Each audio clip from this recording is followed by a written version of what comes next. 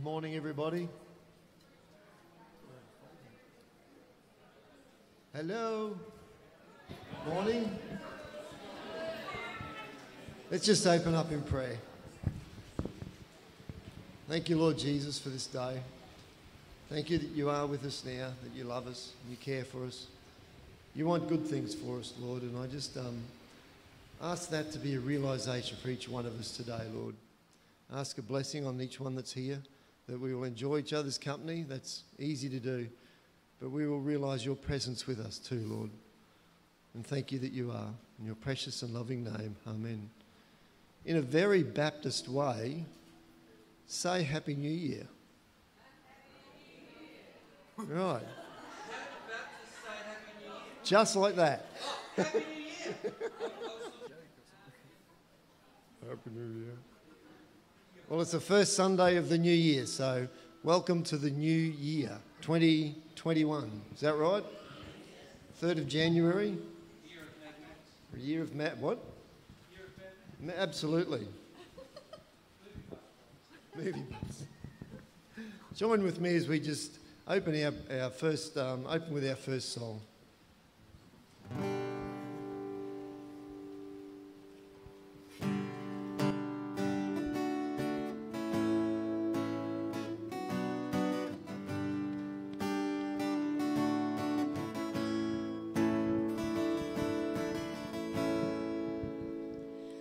Bless the Lord, oh my soul, oh my soul, worship His holy name.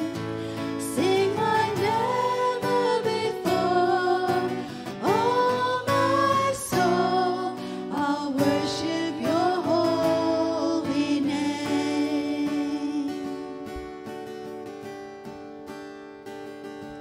The sun comes up, it's a new day dawning. It's time to sing your song again. Whatever may pass and whatever lies before me, let me be singing when the evening comes.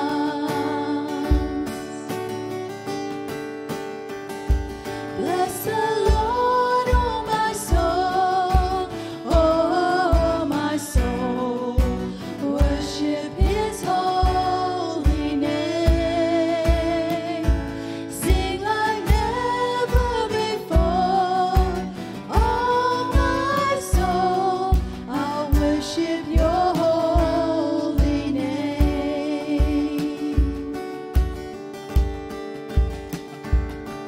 You're rich in love and you're slow to anger.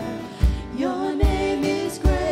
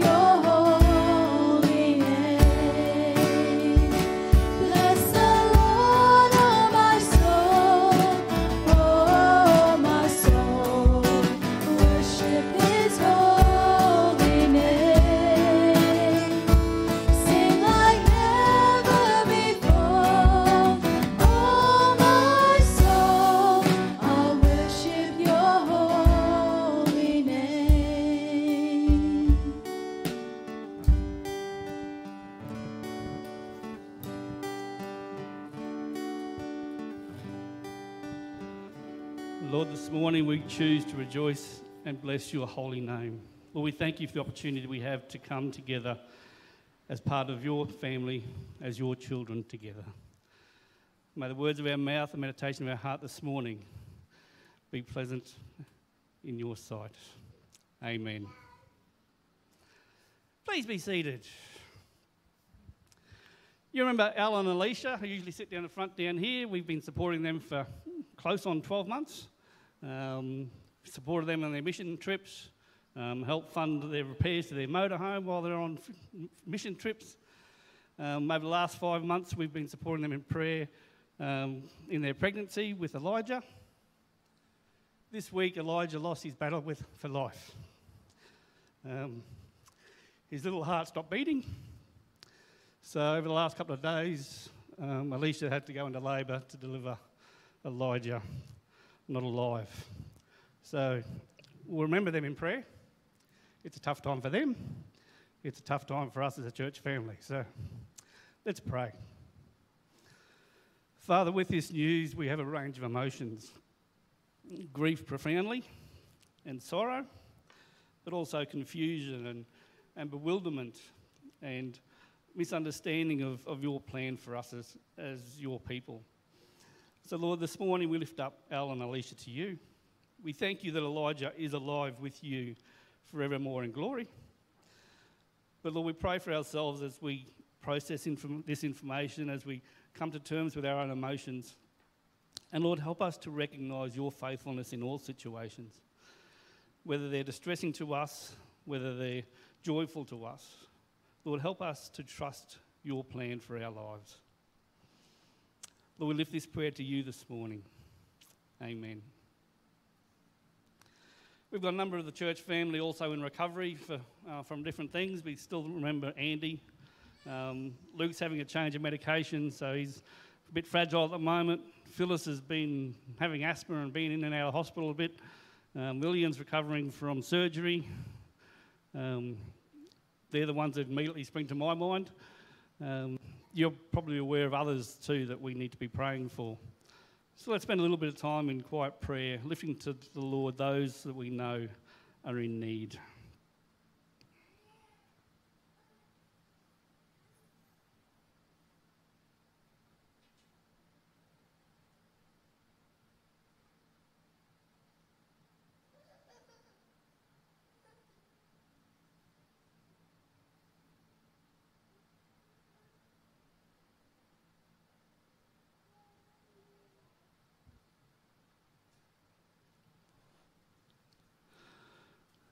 Lord, you are the one true living God. And we remember these names, we remember these people, and we lift them up to you, not with a vain hope that somehow things will be better for them, but fully trusting that you have a plan for their life, and that plan is good. Lord, we pray for those who are ill at the moment. We pray for those who are struggling, whether it be financial or relationship issues or emotional issues, and grief and loss, Lord. Lord, we lift ourselves to you by putting ourselves at the foot of the cross, recognising that you gave your one and only Son so that whoever believes in him shall have eternal life. Lord, we thank you for that promise. We lift these prayers to you in your name. Amen. I've become aware of this morning of a young lady who's got 2 kids, aged about 3 or 4, who's needing some accommodation. She's come to our awareness through the autism support group. So if you're aware of some possible accommodation, catch up with Denise. She knows some more details. Thanks. Judy.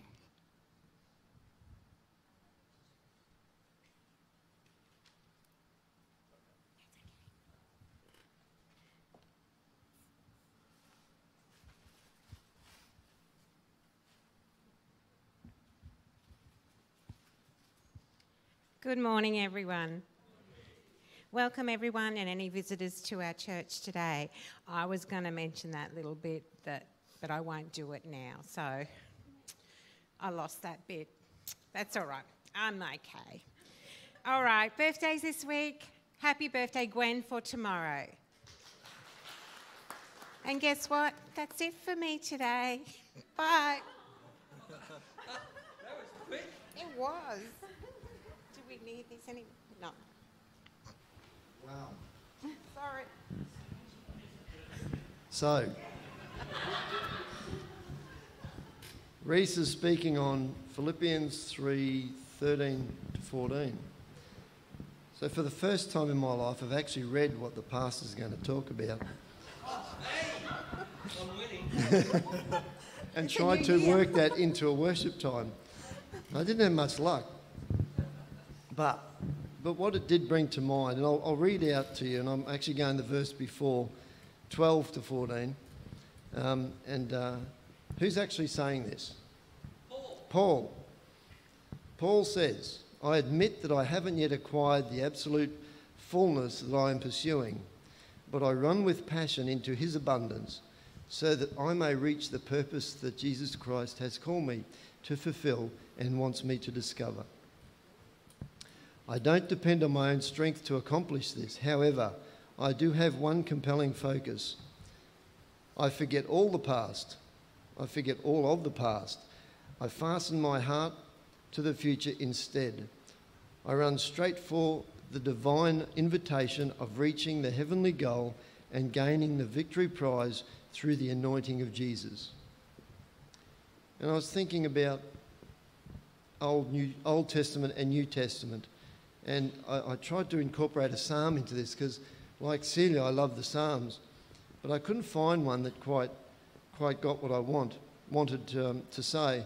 But I did, in my view, the Old Testament is us searching for God. Please correct me if I'm wrong, but the New Testament is him searching for us in the form of Jesus. And this verse came to mind in Hebrews 10:17 to 18. And he adds, who does Hebrews? No one knows. It's an unknown, isn't it? Yeah. So somebody says, then he... Well, it could be Apollos. Okay, we'll go with him. Then he adds, their sins and lawless acts I will remember no more. And where these have been forgiven, sacrifice for sin is no longer necessary. Now, when I thought about that, I thought, well, that doesn't mean a lot when I first look at it. But if you were a Jew in the early days and you didn't have to sacrifice whatever you were sacrificing to be forgiven, that would be massive. So bring it into our situation. We don't have to do anything to be forgiven. Do you agree with that? We have to repent, but that's after. So in effect, he has forgiven. Regardless of who you are or what you've done or where you're at, the forgiveness is out there. Is that right? Yep. It's available to us. So it's for us to accept, yes? Yes? We don't have to do anything as far as being forgiven. It's already on the plate.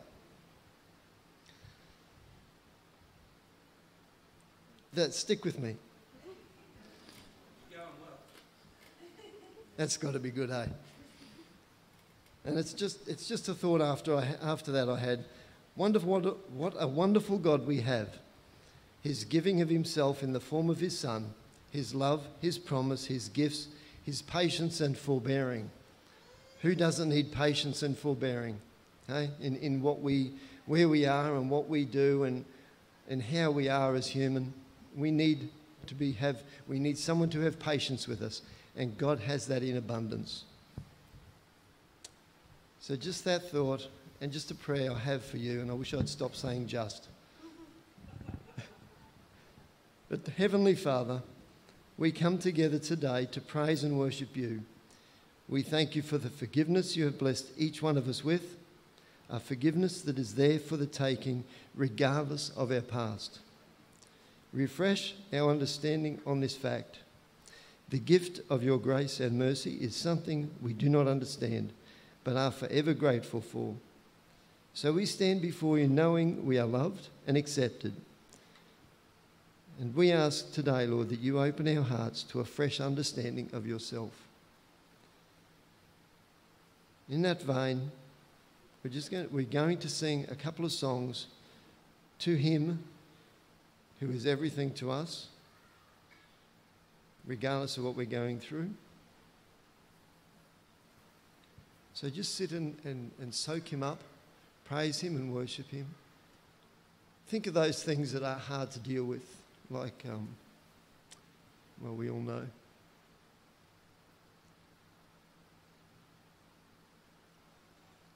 And somehow God can work a miracle into all of that.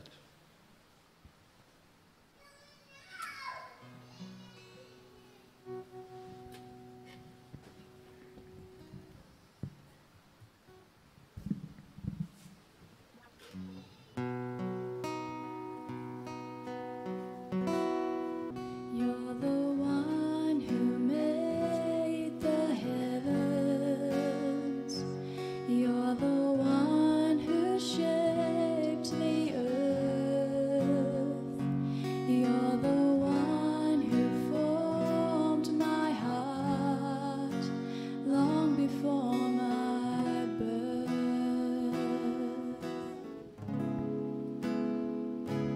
I believe you'll always lead me.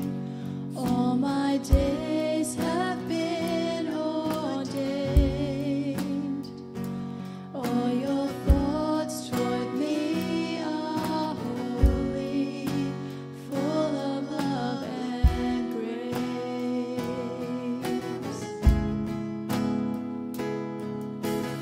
You are the one, you are holy. You are the one, you are worthy. You are the one, you are the one everlasting. You are the one I will worship. You are the one I will serve all my days. You are the one, you are the one everlasting.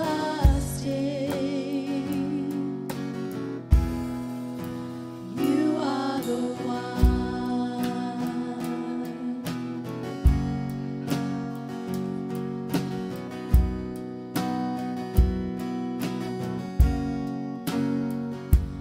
You're the one who made the heavens. You're the one who shaped the earth.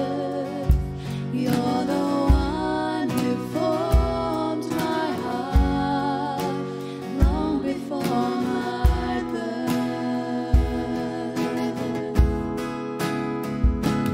I believe you'll always lead me. All my days have been ordained.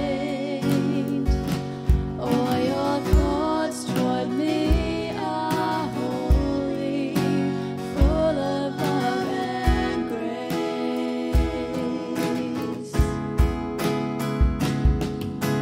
You are the one, you are holy.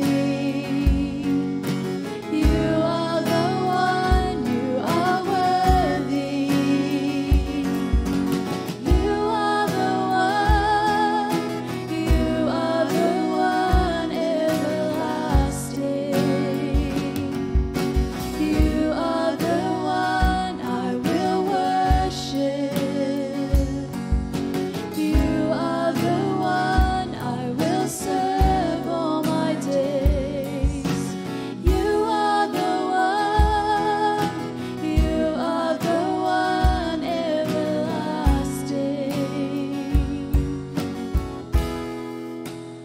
You are the one.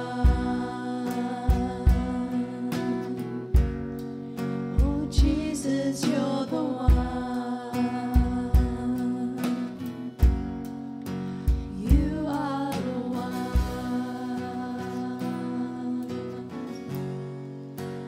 Jesus, you're the one.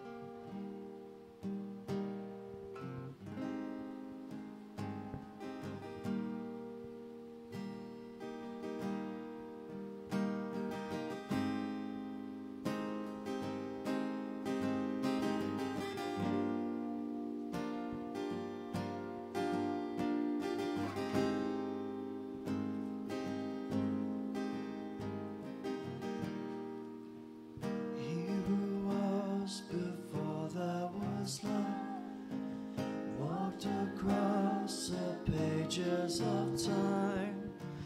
He who made every living thing, behold him.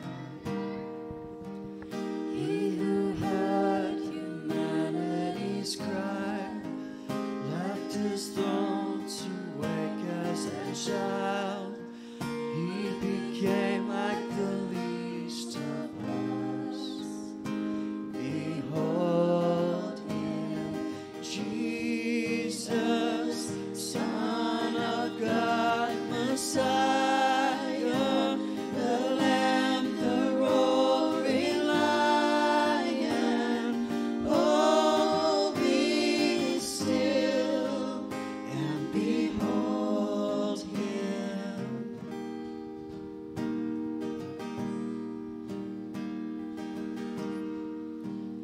He who died with sinners and saints, healed the lost, and the lame. Even now he is in our midst. Behold him. He who chose a criminal's end, paid with blood to settle our debts, buried death as he rose to life. Behold him, Jesus, Son of God, Messiah, the Lamb, the roaring Lion. Oh, be still and behold him, Jesus, Alpha and Omega, our God, the risen Savior. Oh, be still and behold him.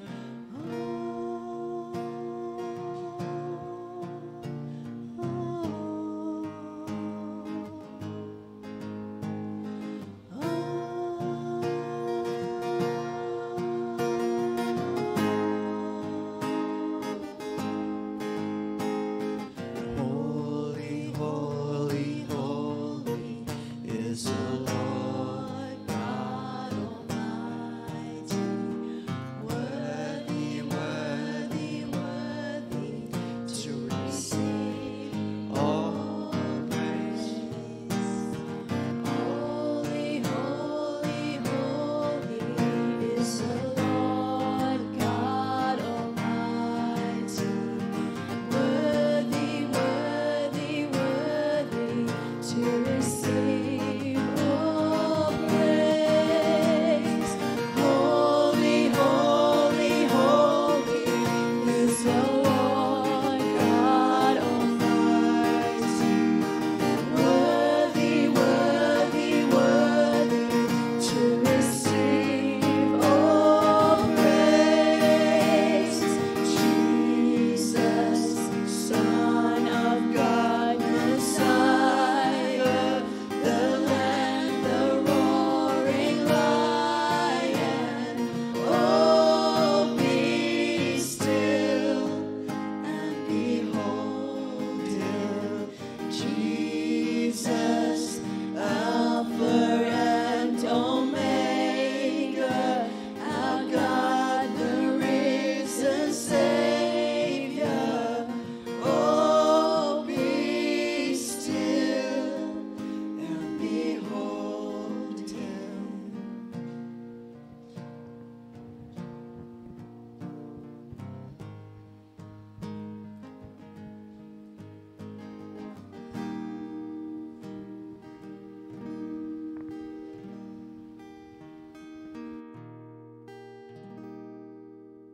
Really appreciate these guys and everyone who's kept the things rolling through the Christmas season, and thank you. I've just had a message from Al, and he's asking if we can support them in prayer right now. I think the toll on Alicia has been massive, as we can imagine, the emotional strain. And he's asked us if we can pray specifically for her in her health. So let's just spend a few minutes doing that as we...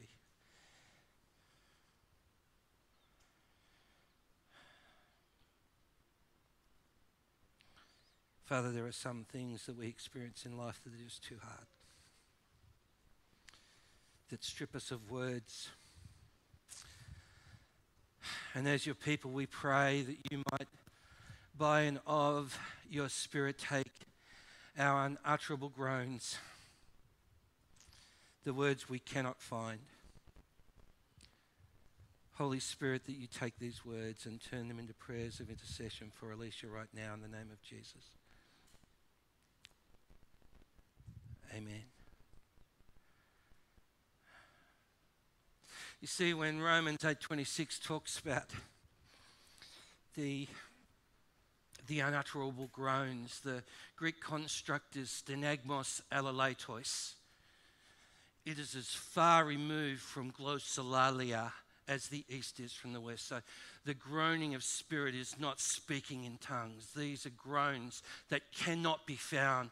You cannot form words around these groans.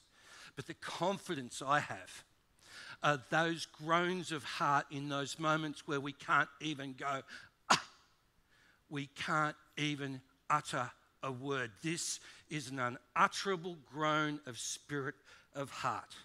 The confidence I have in the person of the Holy Spirit is that he takes those moments and turns them into prayer on our behalf, to stand in the gap and intercede.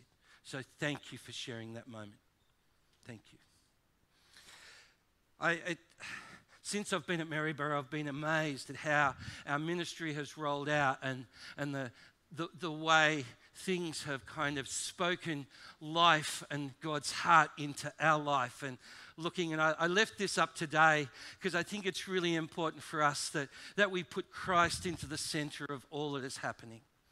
That we have a certainty and a confidence, the C. Do you remember what the H is? Hope. The hope of prayer. Your prayer has been heard. The R, redemption. The I, the inversion, the inspirational inversion, where God favors the lowly and the rich and powerful go away empty. The S, from silence to song, the surprise. The T, the fullness of time. I've just been amazed at how God has spoken his heart to us. Very nearly going to bail out of this morning. I rang Tony at about 7:30 and I said, mate, you know, this news that we're all adjusting to in this moment takes us some time to, and I confess I am a bit close to it. And I will be going up to see Alan and Alicia and Elijah this afternoon. Would value your prayer for that time as we begin to plan a farewell for this little man. And but as I talked it through with Tony, and I said, look, I'm ready to go. I've got a ministry around this idea, and I'm just not sure, you know, should we bail out of the ministry and just spend time praying? And as we talked it through and kicked it around, and because I just don't want to plough on when people are facing frightfully difficult circumstances and situations. But as we talked it through, just maybe there is something in this morning to both acknowledge what we are corporately experiencing, but give us some encouragement that despite circumstance, or even perhaps because of it, we find the resources to press on. So, good morning and welcome to the first Sunday of 2021. Wow. You know, it was in 1582 when Pope Gregory XIII, they love their numbers, he called for a review of the Gregorian calendar because of a 14-day discrepancy, 1582. And that was when there was the introduction of the leap year. Fascinating. In the process, he then ordered the restoration of January 1 as the marker for the earth about to recommence or commence another revolution around the sun at the beginning of a new year. And anniversaries like that provide opportunity to review the fast, review the past. As Socrates said, an unreflected experience is a lost experience. And so I think on anniversaries of moments to reflect and to remember, I think is a healthy process of the journey of growth and development. But then we don't stay in that place, but considering what's happening in the present, and then to have a go at setting some goals for the future. Now, some call it a New Year's resolution. I don't know how many of you have made any of those, but given only about 8% of people are still on track with their resolutions in February, right? Let's not call it that. Right? Let's call it New Year's transformation. Because for some of us, the past year may well be a year that we prefer to forget. For many of us, hardship has invaded life. Some have said farewell to someone really loved. And then there's sickness and infirmity. For some, there's a fresh realization of our mortality, the fragile hold that we have on health and mental stability and health. And that's before we even mention COVID and everything that it's brought to us around that. So many of us have had our Christmas plans and New Year plans just absolutely messed with because of COVID and the shutdown over the new year. I know for us we have. We've just had an endless procession of people that were meant to be heading south have sort of cycled in through our revolving door. Yeah. So, the challenges. There are disappointments, some that we cause ourselves, where we may not have given circumstance or situation the attention that they deserve. And then there's challenges caused by those around us. It might be a family crisis or relational challenges, maybe a difficult neighbour or trouble at work, moving to a new house. I mean, these are all things that mount up that we experience. But let's not forget the high points as well. They've resulted in elation and celebration. You know, nearly every day, someone shares a story with me about the wonder of God's involvement in their lives. Our God who works in beautiful, amazing, mysterious, and often confounding ways. But whatever our varied experience, each one of us have had another year pass this week. So it's good to reflect and remember and take stock of our resources and set some attainable goals for the new year while it's still new. As the scriptures often speak of events that impact our lives and how we're able to overcome the euphoria of the good things and the successes, but also the crushing desolation of the bad things, to realize they're just different things that we ascribe good and bad to. But they're different things so that we can get on with living and achieving the things that God has for us to do. You see, Paul had a life full of events that shaped his understanding and the way he lived. There were joys of seeing people trust Jesus, seeing embryonic small congregations of disciples begin to emerge, to grow and to multiply throughout the known world.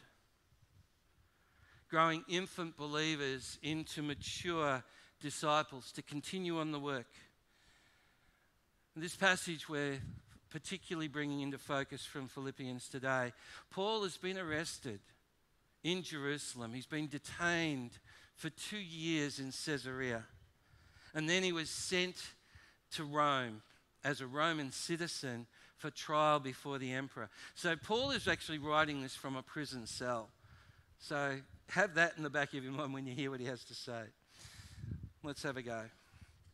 So this is what Paul says around his circumstances. He says, whatever were gains to me Because prior to this, he'd outlined his pedigree as a Pharisee, as a Jew, all of what he had done to gain his right standing before God. And he says, whatever were gains to me, I now consider loss for the sake of Christ. What is more, I consider everything a loss because of the surpassing worth of knowing Christ Jesus my Lord, for whose sake I have lost all things. How much is all, by the way? The whole bang lot? All. I consider them garbage. Actually, the Greek word is a lot more graphic than that. It's goat manure is the Greek word. Very graphic.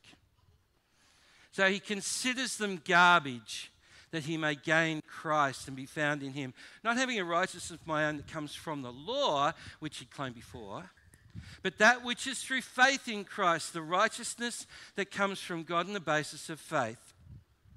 This is what Paul says, I want to know Christ. Yes, to know the power of his resurrection. And that's about where a lot of preaching stops, doesn't it? We like the good stuff, don't we? But it goes on. And participation in his sufferings, becoming like him in his death, and so somehow attaining to the resurrection from the dead. Not that I have already attained all this, as Phil read a moment ago from the Passion Translation, or have I already arrived at my goal, but I press on to take hold of that for which Christ took hold of me.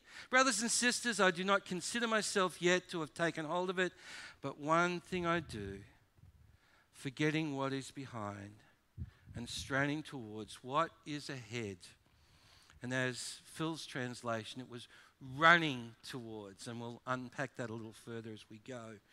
Running towards what is ahead, I press on towards the goal to win the prize for which Christ has called me heavenward in Christ Jesus. So Paul writes, this one thing I do, forgetting what is behind, straining towards what is ahead.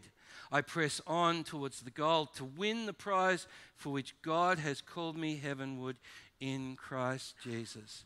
So even after 4 years of his freedom being denied from him, Paul is still setting goals, pressing into that which is in front of him. And I think that's remarkably transformational. So the word that Paul uses here, straining for what is ahead, is how the NIV puts it. It's a wonderful Greek word. I'm going to have a crack at it. Here we go. Epic. So it's epic. Epictonymous. There you go. Epictonymous is the word.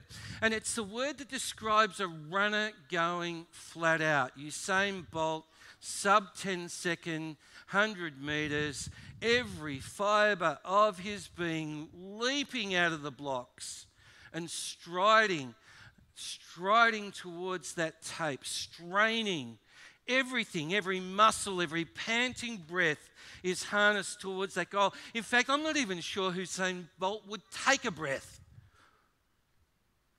He may do. That'd be a good question for him one day. But everything. The picture is one of an Olympic foot race. And in such a race, you're not concerned with past territory. Looking back can be disastrous. But you're pressing on towards the finish line. And Paul says, forget what is behind. But what are the things that he wants to forget? Well, to forget what is behind, the first cab off the rank is around the disabilities, difficulties, and discouragement. 2 Corinthians 12 and 7, Paul says that he has a thorn in the flesh.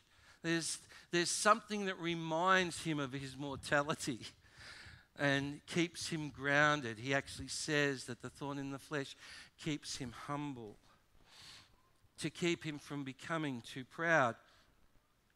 he would call, and the Bible doesn't talk about what that thorn in the flesh is, whether it's a quirky bit about his personality, possibly, or it might be a physical ailment, aligned to when he met Jesus face to face and the scales that covered his eyes that fell away. Some would suggest it might have been that. Don't really quite know what that thorn in the flesh was, but it was something that he obviously had prayed about to be removed, and it never happened.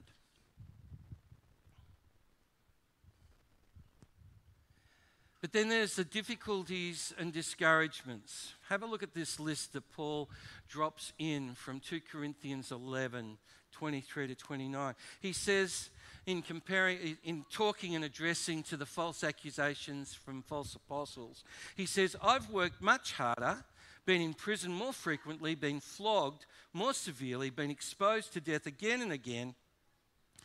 Check this out. 5 times I received from the Jews the 40 lashes minus 1.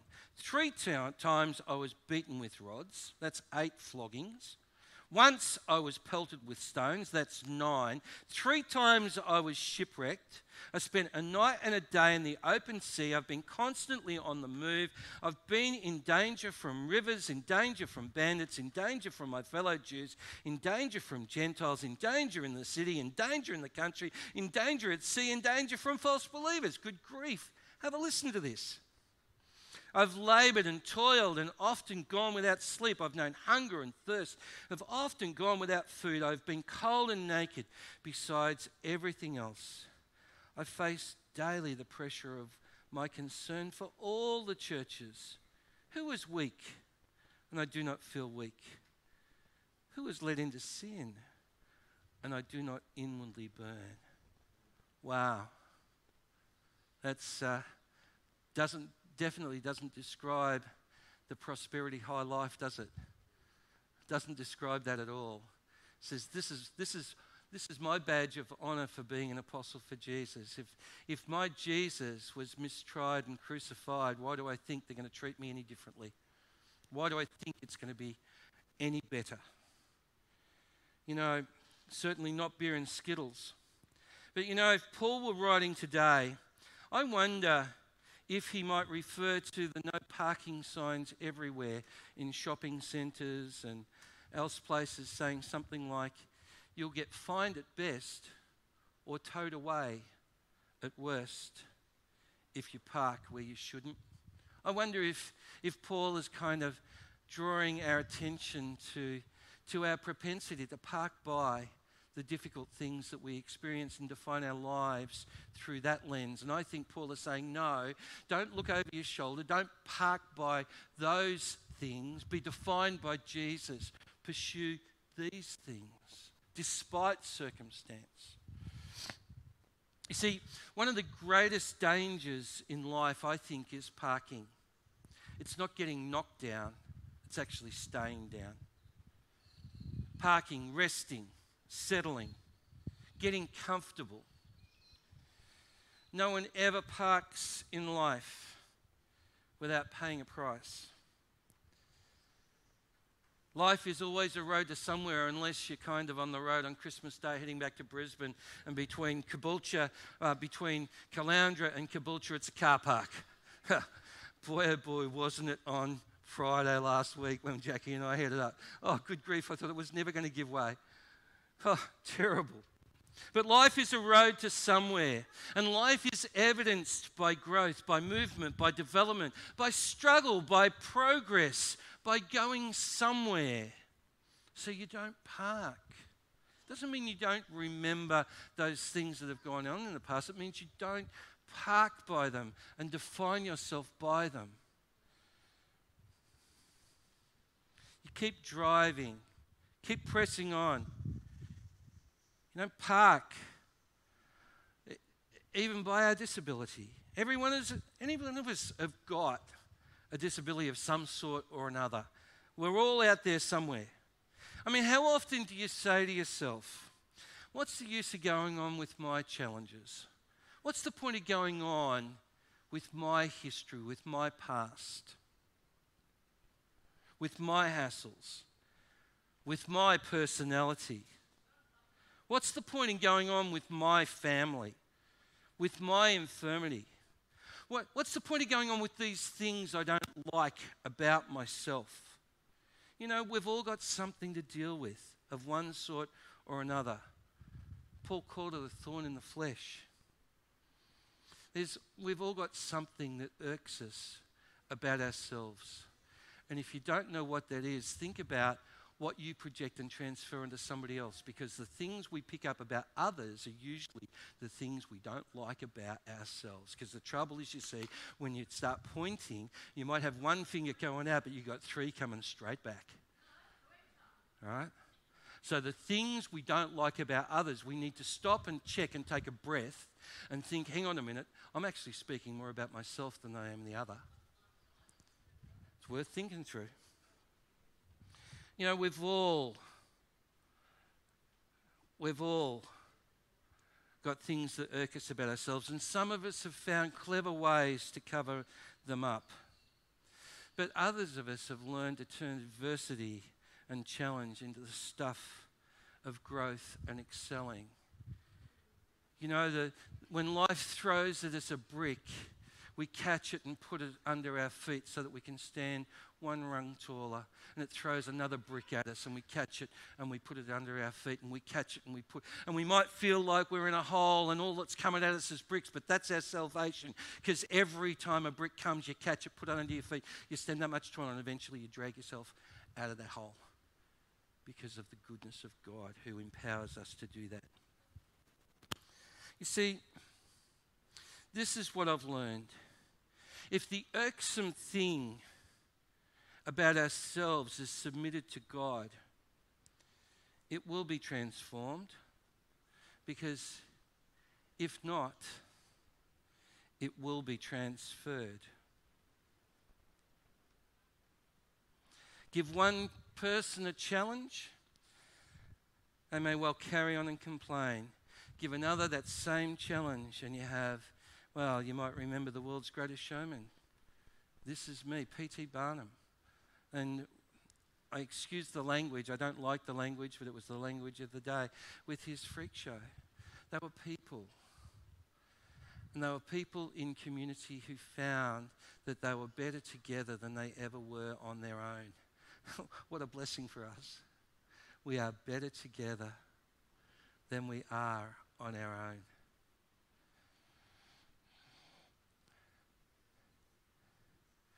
And that together we discover untapped sources of power, unknown abilities, unused energies that are far more sufficient with God's help to compensate for any disability or difficulty, any opposition, if only we refuse to park by those difficulties and we're prepared to break new ground. Disability is simply a term that means differently abled, that's all. And we're all differently abled to each other. It's as simple as that. Adversity, hardship and challenge, one of life's greatest teachers. We either become bitter or better. In the midst of hardship, challenge and difficulty, this is where God does a deep work within us and a deep soul is born. So that's the difficulties, discouragements. And then we've got failures, forgetting what is behind. The failures of life. He mentioned his failures. Philippians 3:6, he mentioned his biggest failure of all, his persecution of the church. His comments around his misplaced zeal in Galatians 1:13 and 1 Corinthians 15:9, where he was an active agent to cause difficulty for followers of the way. What an irony. Since Paul's Damascus Road moment, he's building up what he once set out to destroy. I mean, who among us has never failed? Who? A person who has never failed has never attempted anything. And that's the truth. Each one of us has said, oops, at some point, haven't we? The thing is, when I say oops, I know why I've said oops. When you say oops, I say, why did you say oops? What was your oops? What was it? Help me understand. 'Cause when I say oops, I know what I've oopsed on. How tempting is it to try and rationalize our failures? If only I was lucky like so-and-so, or if such and such hadn't happened, things would be different now. And then we park by them saying things like, what's the use? Last time this happened, well, it'll happen again, sure as eggs. I can't be bothered. How often do we do that? And I think this scripture is calling us beyond that. You see, as I said earlier, life's greatest tragedy is not to fall down, it's to stay down. The greatest disaster in life, it's not to fail, it's to park up and say, what's the use? What's the old saying? It's better to have loved and lost than never to have loved at all. Isn't that what's spoken? I think that's a pretty fair cop. It takes a lot of courage to love. And there's a lot of pain involved in it too. But you know, the country and Western, and two types of music that I don't like. One is country, the other is Western. You'll get over it. But the country and Western singer Garth Brooks once said in an interview, don't die with your music still in you. You know, too many people pass from life to death with their song unsung. But Paul says, forget what is behind. If you want to succeed, you've got to be prepared to fail. But it's not just about failures, it's also about successes. Paul had to move beyond his attainments and his successes. Early in chapter 3, Paul lists his Jewish pedigree and privileges, almost as if he's counting them off, one by one by one. And his Jewish attainments. But when he met with the risen Jesus on the face-to-face on the Damascus Road, it all proved like goat dung, worthless, in fact, less than worthless, absolutely on the bugle, worthless.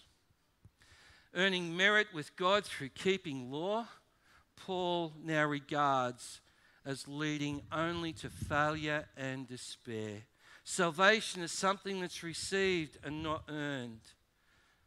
Mind you, Paul's not knocking such success per se. He's simply stating that a wrongly motivated success orientation leads to all kinds of immobilization.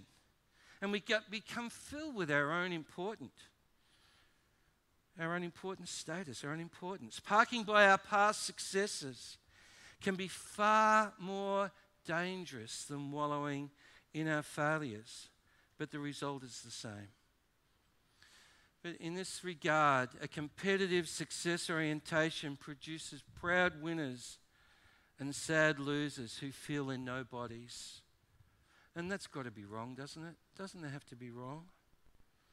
We judge our worth and our value on the basis of our performance. Isn't that nuts, I think?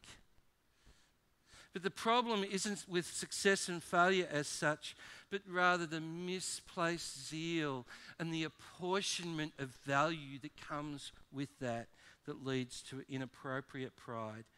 It's almost impossible to escape competition and comparison with others. You might remember John 21, Jesus with Peter, do you love me? Feed my sheep. Do you love me? Oh, do you only phileo me? Do you only brotherly love? Lord, you know all things. And then Peter sees John and says, oh, what about my brother over there? And Jesus said to Peter, what's going on in your head, mate? It's not about him. You follow me. Don't compare yourself to him. He's got his own deal he'll have to work through. You follow me. And everyone is accountable to God for the gap that exists between our actual and our potential. I hate the saying or hearing people say of someone, oh, you know, this person has such potential. I want to see people living out the fullness of their humanity. Hang their potential.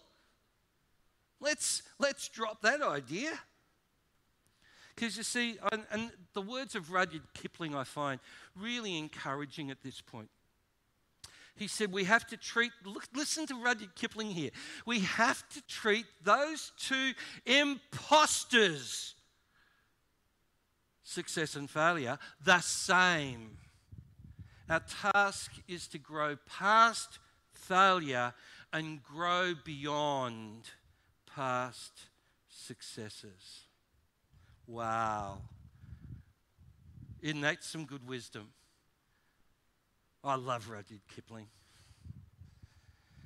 Because of all Jesus accomplished, we can hit the reset button, set free from both past failures and successes. So for the future, 2021 and beyond, no parking. Come on now, no parking. The significance of Jesus' rescue mission, the reconciliation with God that results, our involvement with Him, means that Jesus releases us from everything we would want to park by, that gives us identity, whether it's good or bad. Our failures and infirmities reconciled. Our successes and our accomplishments rescued. Colossians 1:13 in Peterson's paraphrase, the message. I love this bit. Love the way how Peterson captures this. That Christ rescues us from dead-end alleys and dark dungeons. And my addition is even of our own making. I love the words that Paul pens to the Galatians, and you've heard me speak this out before. I have been crucified with Christ, but I no longer live, but Christ lives in me. Full stop. And the life I now live in the body, I now live in the Son of God who loved me and gave himself for me. But I have been crucified with Christ, and I no longer live. So my failures and my successes are neither here nor there. So this means our experience and circumstance, whether positive or negative, they're not events to park by, but to learn from and to grow through. We either, remember, we'll either grow better or bitter.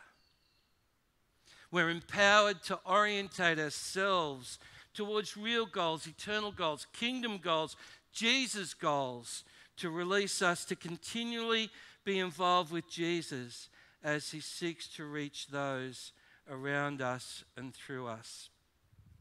So Paul's ultimate goal, really three very simple goals. In chapter 3 and verse 18 to 14, verses 18 to 14, you can check that out. But his riches to gain Christ. His relationship desire to be found in Christ. His eternal reward to participate with Christ in those things that Jesus is seeking to involve us in. So, as we come to this new year, may it be with a resolve not to apologize for those things we don't like about ourselves, our failures, or to bask in the glory of those things that we would consider successes. This coming year, may we all resolve to move on, to embrace metanoia, repentance, as Celia mentioned earlier. It's not a bad word. Metanoia has the idea of transformation. It's like the caterpillar in a cocoon in a chrysalis coming out a butterfly, and everything is mush in the chrysalis. All that's left is the DNA. And out of the chrysalis comes a beautiful butterfly. This coming year, may you resolve to move on, to embrace transformation. Try something new. Perhaps take up the idea to be more encouraging and less critical. Remember, the things we point at others and say we don't like about them are the things we don't like about ourselves. Let's be thoughtful about that. That we actually say, yeah, I'm not going to do that anymore. I'm going to look for that which I can encourage. See, I love Diane and her work in the office. She only comes in a couple of hours a week, but she's taken it upon herself to dress up my work area and make it fun to be in. Anybody who's been to my work area, you'll see this bird chilling out, and it's a frozen chook in a sink with a beer and someone said to the bird, chill out. There it is. That's a pretty chilled bird, I'd reckon. I love that about Diane. Always on the lookout for something quirky. I love that about Anne, who comes in and takes things up and initiates new things and says, oh, Reece, you missed this spelling word. Thanks, Anne, I'll check on that next week. No, she's great. I need that feedback, Anne. You're thoughtful about that. I'm not even going to start on you, Shannon. But you see, and Marilyn, we won't even, I'm not going to talk about you guys, the closest that I work with. Oh, I reckon I got the elders quaking in their boots too. No. But you know what I'm saying. Look for those things that we can affirm, that we can bless into, speak over with kindness and wisdom this year. Maybe intentionally practice hospitality for a neighbour. Celia invited us over for dinner tonight. Unfortunately, we've got some people rolling through our revolving door this afternoon from Dalby. Didn't know until yesterday afternoon that they were coming. But anyway, we're going to get there. Hospitality. Let's extend that to each other. Went out to Ross and June's before Christmas. Great lunch. Whoops, hang on. Let the cat out of the bag there. But, let's be hospitable towards each other. Or maybe a neighbour. What a novel thought. Whatever it is, press on. No. Don't just do that. What was that word again? Epictononymous. Strain forward. Reach forward, focus every intent to be more like Jesus. Remember, no parking. No parking.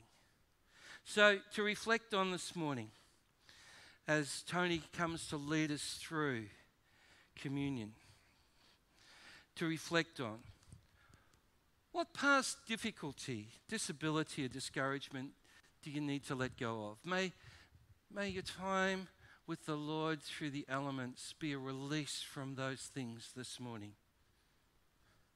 Is there a past failure that's holding you back? Maybe there could be something quite successful that you say, oh yeah, well I did that really well, I'm going to stay there. If you're going to gain more of Christ and be found in Christ and participate with Christ in 2021, what needs to happen? More of the same? Because if you do the same things, you'll get the same outcome. Or something else. And I'd love to talk with you. Tim would love to talk with you. Gwen would love to talk with you. Tony would love to talk. We'd love to pray with you. We have got a very committed eldership who love to minister the grace of prayer among us. Let's lean into this gift that God has placed among us, that we can press in and press on. No, strain forward. Make every post a winner. I'm going to pray. Tony's going to come and lead us into communion. Father, thank you for the timeliness of this word to us today. A kind word, a word that brings light and life. A timely word to lift us beyond those things that we would park by. Your word to our hearts that we might be more like Jesus. Thank you for these words that you gave to Paul. And Father, we want to commend ourselves to you, that we might be those who gain Christ, who are found in Christ and participate with Christ in 2021. In the name of Jesus, amen. Thanks, Reese. May I affirm you in your messages to us. Thank you, brother. They're appreciated. A couple of things before I start. A fortnight from today, a baptismal service, 17th of January.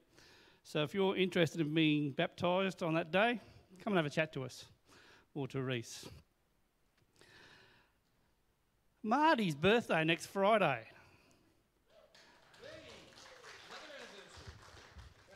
He's getting a birthday present later this month. A little animal called Barney, a little dog, which he'll be training in terms of as a support dog. So we'll hear from Marty more about that when he gets Barney. On the night he was betrayed, Jesus met with his church family, his disciples, the people he'd spent a lot of time with. It was the night of the Passover, so they were gathered together to remember what God had done for his people in the past. Put yourself in that situation. Jesus leading the gathering, giving some instructions to his disciples, and going through his head the haunting of his imminent death, the fear of the imminent physical pain,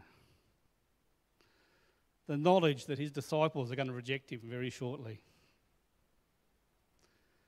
and then going through the disciples' minds. Why?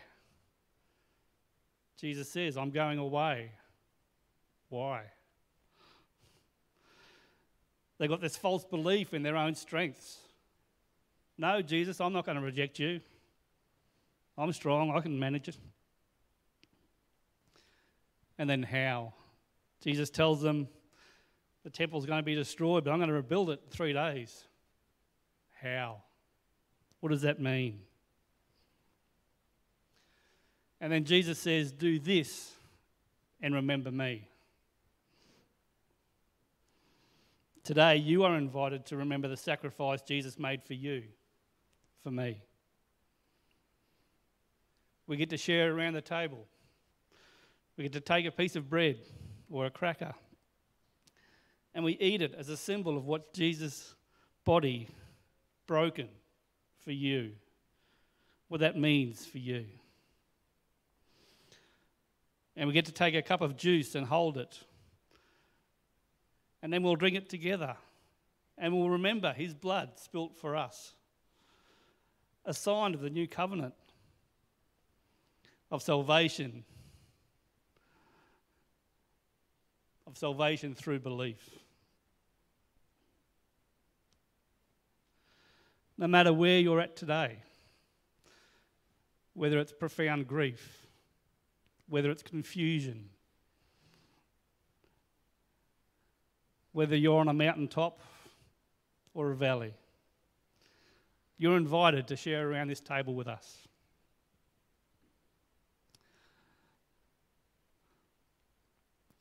And I don't know who's going to help me give out. You're going to help collect.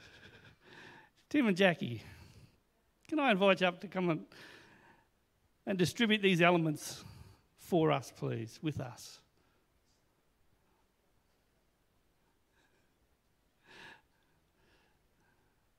Thank you.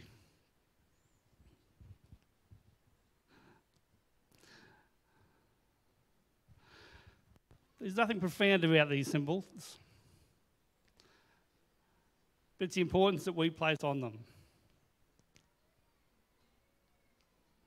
Take a piece of bread, and in your own time, remember Jesus' body broken for you. Take the cup of juice, hold it, and let us all share together in this time.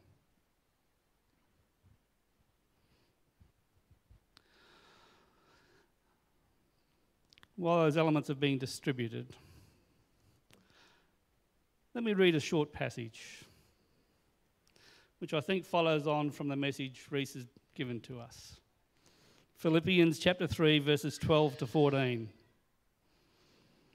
Not that I've already obtained all this, or have already arrived at my goal, but I press on to take hold of that for which Christ Jesus took hold of me.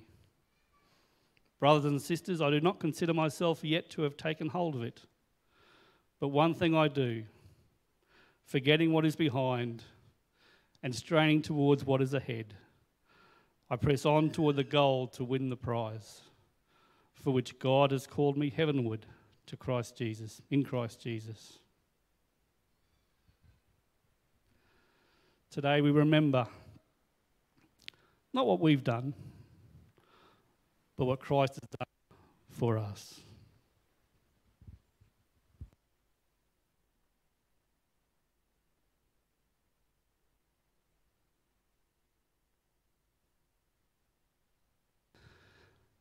Let's drink together until he comes.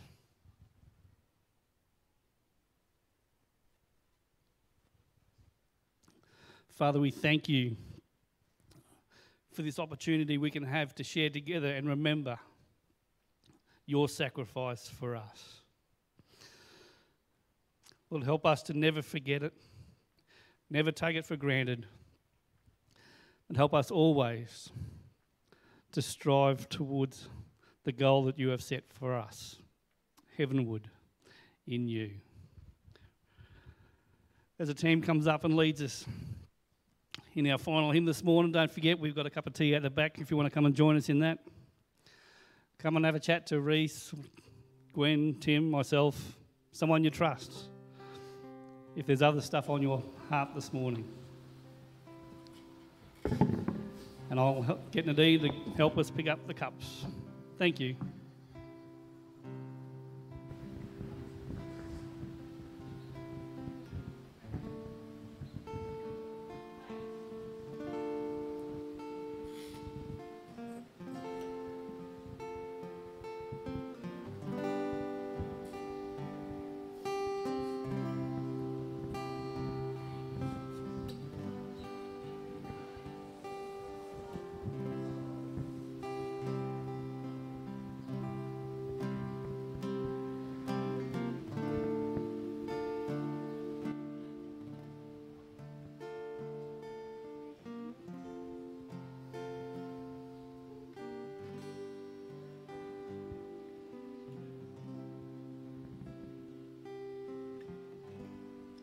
How great are you, Lord? How great is your mercy?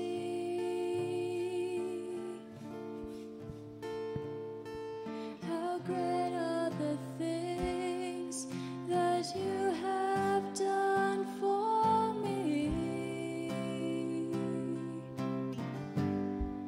How great are you, Lord?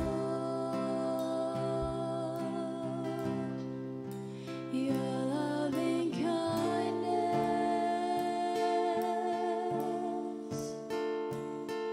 is filling my heart as I sing. How great are you, Lord?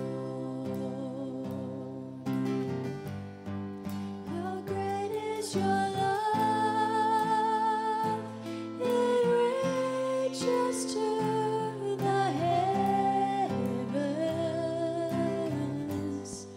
How great is the heart that sought and rescued me? How great are you, Lord?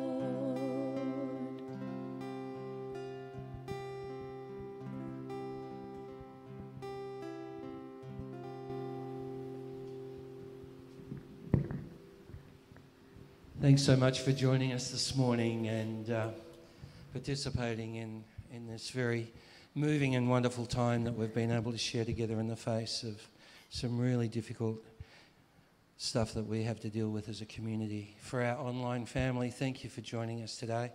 Bless you. And on the occasion that there's anything that's unsettling to you, as Tony said, I just want to underscore that invitation of Tony and Tim and Gwen and myself, our availability to you. Please, if you need to lean into us, we're here to support you. We're here to journey together. But we'd welcome you to come and join us for morning tea afterwards. The Lord bless you. The Lord keep you. The Lord make his face to shine upon you. The Lord turn his face towards you. Give you his peace.